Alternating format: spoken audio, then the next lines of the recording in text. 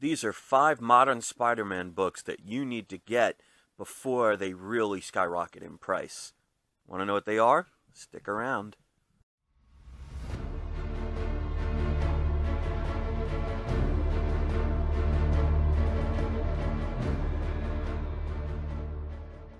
This video is sponsored by PGX Grading Services. Get 10% off your first submission by using the code WeLoveComics10% on your order form. Link in description. Hello comic book fans, this is Chris and this is my channel We Love Comics, and today I'm going to show you 5 amazing Spider-Man books that you really should have at least one of, especially because of the movies that are coming out and potential of these books. So if there's ones that I miss or you think that should be added, please leave it in the comments section. So these are basically modern books, but most of them are Copper Age. But, I mean, I still consider that pretty much modern these days. But these are books that are on the rise, but still affordable. And I think they have so much more potential to grow based on upcoming movies. So if you're interested in this kind of video, well, let's just show you the first one. This is a book that I would recommend trying to get ungraded, because you'll get it a lot cheaper. This book has been on the rise. This is Amazing Spider-Man 361. This is one of the books that I have had since I was a kid. And back in like 2015, I sent this to CGC and it came back a 9.6, which I was really happy about. And that was before I knew about pressing. So, actually, now that I see it, that little spot there, even a pressing would keep it from ever getting a 9.8. So I'm fine with a 9.6. But this is the first full appearance of Carnage. Now, I don't know if it's been confirmed yet, but there have been rumors that the new Venom movie will have Carnage in it. So that has definitely brought a lot of speculators to this book. Now, I read this book as a kid and absolutely loved this storyline. And it's a Mark Bagley cover, and it's just a beautiful cover to look at. And this is a character that has a lot of staying power. So, honestly, people should have gotten this book years ago, but especially if you're new, this is a book you can add raw. You could probably still get it for about $50 if you look. I wouldn't spend more than that unless they pretty much guarantee it's a 9.8. A graded book will be anywhere from about 125 to 250, depending on the grade. Again, I would take my chances on buying a raw book and having it graded yourself, like I did with this one. But I paid a total of $1.25 for this book because I got it the day it came out back in the days. It's good to be old sometimes. Alright, this is one that I bought a few years ago. I didn't get this the day it came out, unfortunately. But this is Marvel Superheroes Secret Wars number 8. Now, this is the origin of the alien symbiote that eventually becomes Venom. So this is another book that I think is still desired. And this is one that I bought on eBay. I don't remember the price because I didn't write it down at the time, but I think I paid about $125. I think I bought it again back in 2015. This one was signed by Mike Zeck. Absolutely love his handwriting. But with not only the symbiote from Venom being important, I really believe in Phase 4 of the Marvel Universe, especially if they get back the rights of X-Men and Fantastic Four. I think Secret Wars will be a movie that will eventually happen. If it does, this book is going to double from what the price is already now. So this is a book that still has plenty of room to grow. So this book, you probably, again, I would recommend getting it raw unless you find a super deal online that has one graded. But this was a CGC 9.8. And it shows, just to show you something, because this is a CGC 9.8. But as you can see, look at the bottom here, and see there's kind of a miswrap. So it shows that even with a miswrap, it could still get a 9.8. I thoroughly don't agree with that, but I've seen that on several videos where you'll still get a 9.8, so they don't factor that in. I guess that's one of the minor defects that keeps it from being a 9.9 or a 10.0. But again, great book to own. Raw, you could probably, again, find this book for around $50. I wouldn't spend any more than that for a raw copy unless, again, they can say it's pretty much a near mint book. All right. Speaking along those same lines, this is absolutely a must-have comic if you do not already own it. This is Amazing Spider-Man number 252. It is tied with Marvel Team Up 141, so I'll use that one also as an honorable mention. It's not as desirable, but the good thing is you can get it cheap, so I could recommend that one as well. But this is the first appearance of the black costume. And it also has a cover swipe of Amazing Fantasy 15, so it's definitely one of those, iconic covers. So again, it's another one that's just beautiful to look at.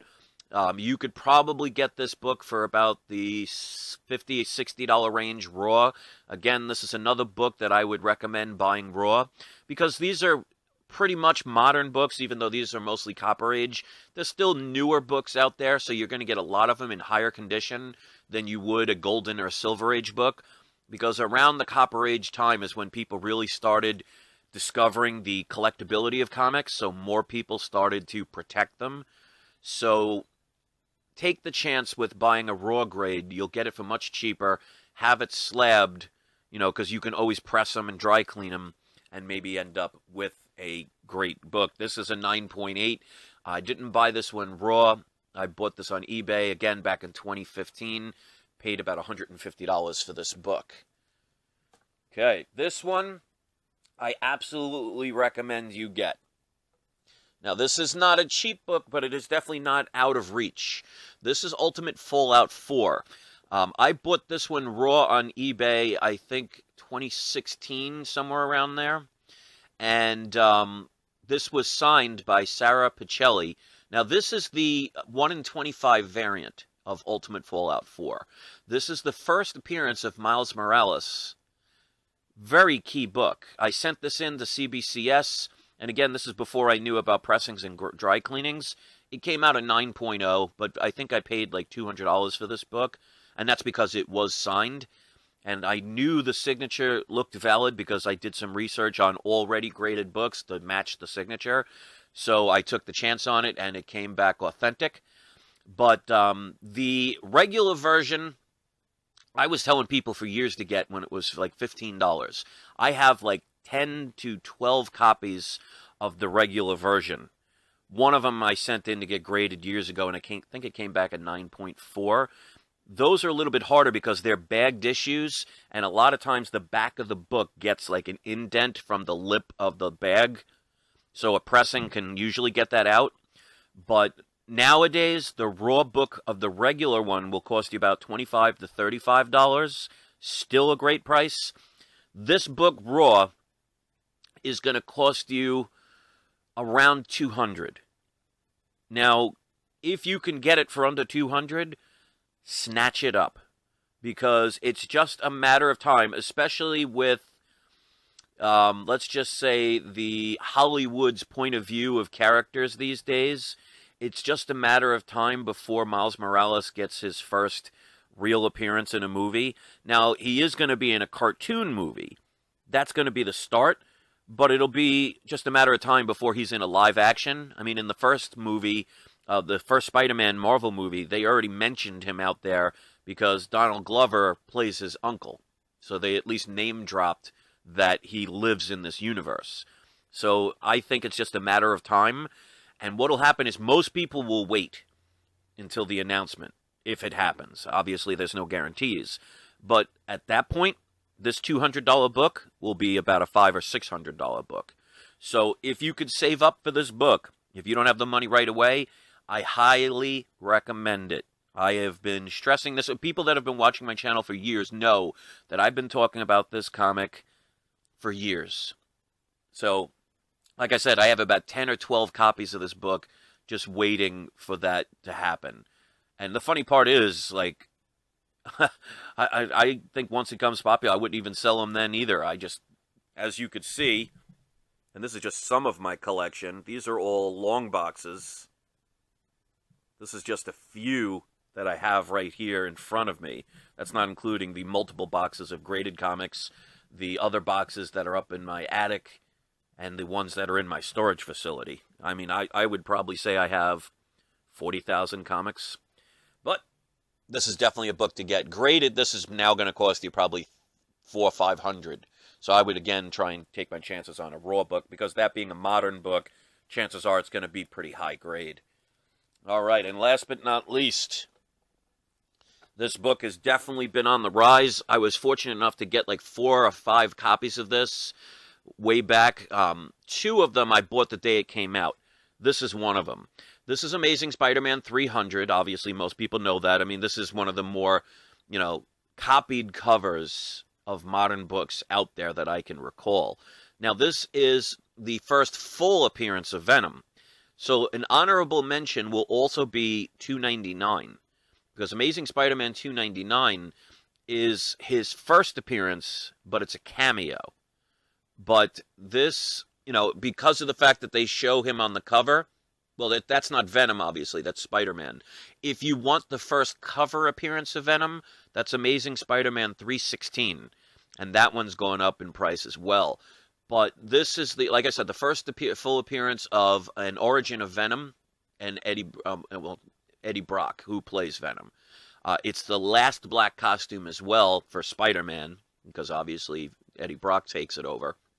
And this book, now raw, if you can find it for under $300, get it. Now, when I bought these, I was paying, like this one, I bought the day it came out. I bought 2 copies. This one, which I got signed back in, what year? I think it was 91. I went to the New York Comic Con, and I got this one and Amazing Spider-Man 298 signed by Todd McFarlane. I sent it into CBCS back in, 2015, and it came back a 9.0 with a verified signature of Todd McFarlane. But even though this book is expensive now, I really think it's going to have so much more room to grow.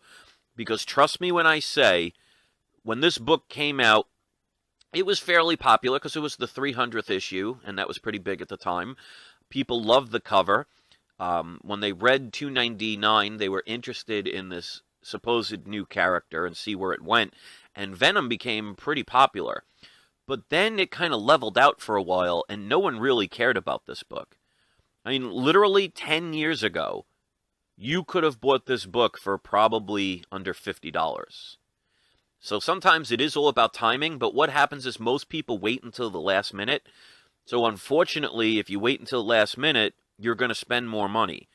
But I still think this comic still has potential to continue going in an upward direction. So it's going to cost you a little bit, but like they say in investments, sometimes you got to spend money to make money. So I would be careful about this one raw, because I've seen books that people claim to be near mint end up grading a 9.0. Now, obviously, this book I've had since I was a kid. I paid a whole $1.50 for this book. So to me, it didn't matter what the grade was, because I wanted the signature verified. So a 9.0, considering I paid $1.50 for this, and then whatever the cost was to make a trip into New York back in 1991, maybe a total of $20 back and forth with the train ride. For me, this was a no-brainer. If you have the money, get a graded book. But a 9.8, you're talking around $2,200 to $2,500, even higher. I know there's a 9.9 out there. Good luck getting that one. I mean, you're talking $14,000. But, I mean, even if you can only afford a 9.0, graded, probably going to still cost you about $550 to $700. But like I said, it's worth the investment in this book. Now, you may have to sit on it for about 5 to 10 years. I mean, I've had this book since 1988. And I remember I had a story about this where probably about 10 years ago, when I was looking to get some cash, I had a yard sale, and I was going to sell this book. Now, it was signed. It wasn't graded, obviously, at that time. And I put it on sale for $25 on the yard sale. Nobody bought it. So, in hindsight, I'm glad no one did, but somebody could have owned this book, a signed Todd McFarlane Amazing Spider-Man 300 for $25, and there were no takers. Now, If I sold it for $250, people would jump on it. So this is a book I've held on to. I'm going to continue to hold on to for a very long time. But this is a book, get it if you can. If you can only afford a lower grade, one of the things I always say is low grade is better than no grade. But even sometimes with lower grades, you could still make a good turnaround if you want to flip a book.